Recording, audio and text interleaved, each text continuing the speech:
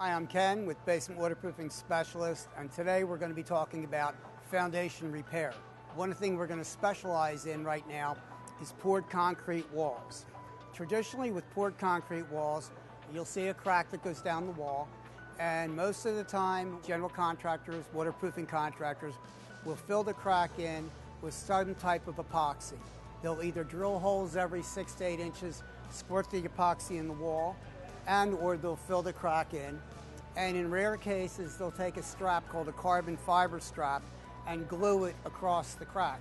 The epoxy will actually stop the water for a period of time, but when you get expansion and contraction with temperatures and changes, the crack has a tendency to separate, and that'll tear the coatings. At the same time, from a structural point of view, that does not address the structural repair. Even your carbon fiber strap, which is pretty strong, has a tendency not to rip, but the adhesive that's applied to the carbon fiber will strip off the wall, and you'll have a wall that separates. One of the big concerns with a poured concrete wall crack, it might stay dormant for years, or the crack might continue and go down into the footer. The footer is the framework of what holds the concrete wall in place. Now, most of the time that's not happening, but there is a possibility that does. What we do is we guarantee for the life of the structure of your home that that wall will not move. What we'll try to do is dig the outside of the house up, and we take a 304 stainless plate. This has a 90,000 pound tensile strength, and on the outside of the wall, after we fill the crack in and we seal it, we'll then use 6-inch bolts and bolt it into the wall, and we'll epoxy the plate on the outside.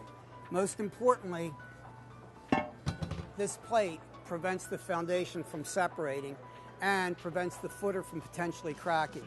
While we're on the outside, what we also do is dig down to the footer, and we'll underpin the footer while we're there, just as a secondary precaution.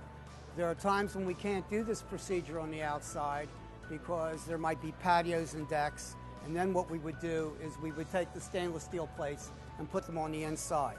As I said, 90,000 pound tensile strength, that wall's not moving anywhere, and that's the proper way to fix a poured concrete wall. If this was my family's house, that's what they get and no less. For this and any other waterproofing, water management, mold remediation, or structural repairs, please call Basement Waterproofing Specialist. We'll be there for you.